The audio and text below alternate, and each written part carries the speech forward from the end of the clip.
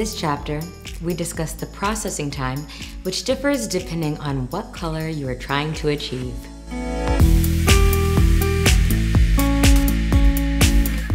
Let's take a look at the guideline for all the possibilities.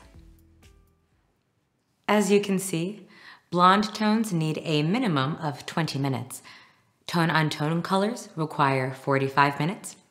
Warm tones like copper, brown, and mahogany need an extended processing time of 45 minutes to 1 hour.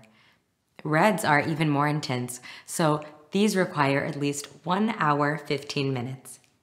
These are all the possibilities for a single application.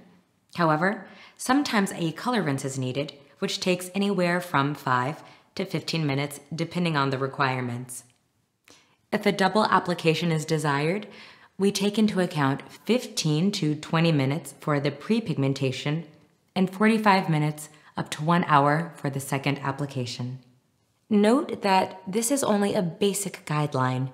Exceptions do exist, and it's up to you to adapt your method depending on the client's needs.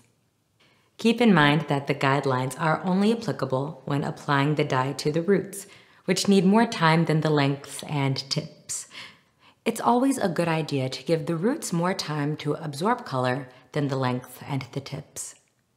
What you don't want to do is overload the rest of the hair. We therefore recommend applying the dye on the lengths and tips in the remaining 5 to 10 minutes of the entire processing time. This will be sufficient to uplift the color and give it a boost.